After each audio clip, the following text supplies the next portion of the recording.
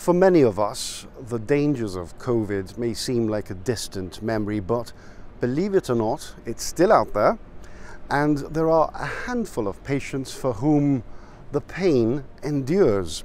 We're talking about people with long COVID, and it's something that the medical community is still not 100% clear on. Of 500 people that responded to our questionnaire, essentially, 30% essentially said they didn't feel recovered from COVID completely.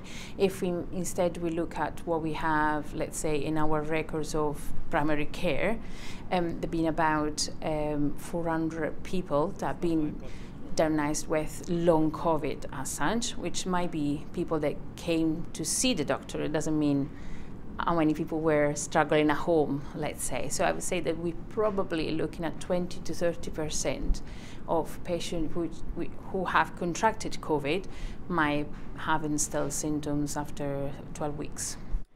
Symptoms of long COVID vary greatly. The most common ones are fatigue, shortness of breath, headaches, and muscle and joint pains. But there are others too. Some patients experience anxiety, brain fog, diarrhea, and irregular periods.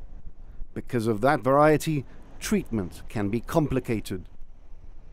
And no medication has been, of course, approved so far, and the reason is because the symptoms are so different that no medication will suit for everything. So what we do as doctors, and what I advise everyone that has symptoms, is to go and speak with the doctor, and we first of all exclude that there's no any other causes for those symptoms, because of course someone that coughs for more than 3 months might think, oh, I had COVID, but maybe there's asthma, then we're not treated, for example. So it depends on what's the cause of it. So if we think there is asthma, we treat asthma. If there is any other reason for whatever symptoms, we treat that. So it depends. Sometimes we don't have, like for example for fatigue, for tiredness, we don't have a specific treatment. Make sure there's no anemia, there's no any lacking of vitamins, and then we suggested, which seems to work for many patients, a kind of like gradual come back to normal activities. That seems to have worked a lot.